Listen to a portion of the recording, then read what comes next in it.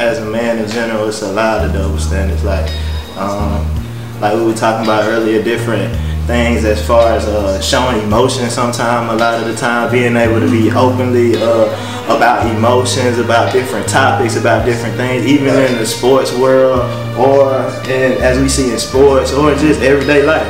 And then we already profile, judge, so it's a lot of different discrepancies.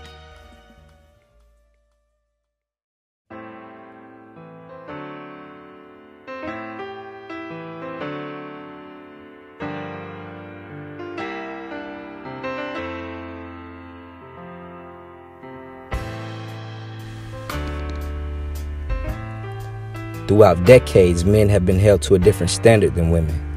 Rightfully so. Men and women are indeed different. But at what point does society neglect the fact that men are also human beings and have a right to be free in mind as well as body?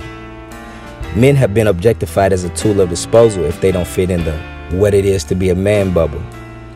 According to unwritten law, men aren't supposed to show emotion, but women can, and it's acceptable because they're women. In the United States, suicide is the #1 cause of death, which majority of those candidates are men. The suicide rate among males remains nearly 4 times higher than among females, according to the National Institute of Mental Health. The reason behind these statistics is the fact that men fear accusations of being labeled as less than a man. It's the pressures of living up to a gender-biased standard. Good afternoon. I am Judge Tammy Stokes. I'm the Chief Judge here of the Chatham County Recorder's Court. I think that, generally speaking, it has been more common to see men arrested than women, and therefore more men in jails and in the prison system. Historically, I think certainly that's been the case. I think anecdotally that's certainly the case. And while I don't have the specific numbers, I think the numbers would bear that out as well. I do think that in recent years, the arrest rates for women have been on the incline, but certainly by far, men occupy the local jails and in the prison system far more. I'm Sergeant Sean Carr. I work for the Savannah Police Department. The law states that if you have a domestic violence case, you have to arrest the primary physical aggressor. That's whoever laid hands on who. You know, it does get tricky though in each situation, because as soon as you walk into a house, everybody says everybody hit everybody, and you know, so you know, the seasoned officer, the supervisor, someone comes out and they try to lend, you know, their expertise in those situations. I'm almost 6'1", I'm 230 pounds, you know, and my first wife, she was like 5'2", 140 pounds. Right. But if you came to my house, you knocked on the door, and you're an officer, you knocked on the door, and I got scratches all over my face, and she's saying he hit me, and you can't see anything on her. I could cause a lot of damage if I did hit her. You know, you have to investigate the situation, you know. So I've seen it both ways, you know. It's just that it's unfortunate that it does seem that the higher cases in men. Jason Hancock, senior educator. I'm a single father, and my everyday life is kind of hard due to the fact that America is used to the mother figure. So if I have full custody of my son, so in order to get full custody, a man has to legitimize a child. When a mother gives birth, automatic mother.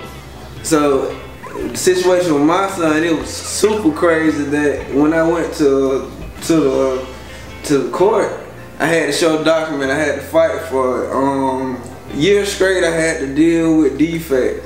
You got to come to my house and see if I'm fit. At first it was temporary, like a couple of days. Then it became a year. Now it's permanent. But I had to fight so much. More than 90% of children of divorced or single parents live with their mothers. As a man, this is your job. Women. Man, you supposed to do that. Yeah. Women, girl, you strong. Yeah. Yeah. Sure. Alec Thomas, educator. As we were speaking earlier, when you brought up the topic, we spoke more about the fact that as a single father, you don't get a lot of credit a lot of time, or even as a father who's in a child's life, it's a big double standard, a big discrepancy, because it's always supposed to be women, I guess, are supposed to be the main caretaker. They're the best parent for the child in a lot of situations, and that's not always correct. And there's a lot of men out here who take care of their kids, have their kids frequently in their kids' life, and then when we are there, it's just like, hey, whatever, take it for granted. Stuart Thompson, CEO of a healthcare business, part owner of a healthcare agency. The woman, she is pretty much, as long as the man is not actually in her life, she gets benefits and, you know, help from government assistance. So I think that it's some things that pushes those out and make it a reality to what's really going on out here. So that's something that I deeply believe that is rooted in the whole situation with the double standard of what is looked for in a man and what is looked for in a woman. Officer Schenker, patrol officer. We live in the generation where people still believe that a man should be hard and motionless, and they should be on a certain line, and if you're not, you're either left and right of that. It's not an end to all means.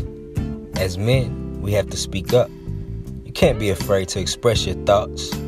We are entitled to feeling. If you don't voice it, who will? It's okay to be human. It's okay to feel emotion. We must raise awareness.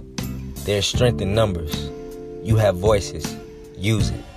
Seek help when you need it. Vote. Elect officials who are sympathetic. The change is in your hands.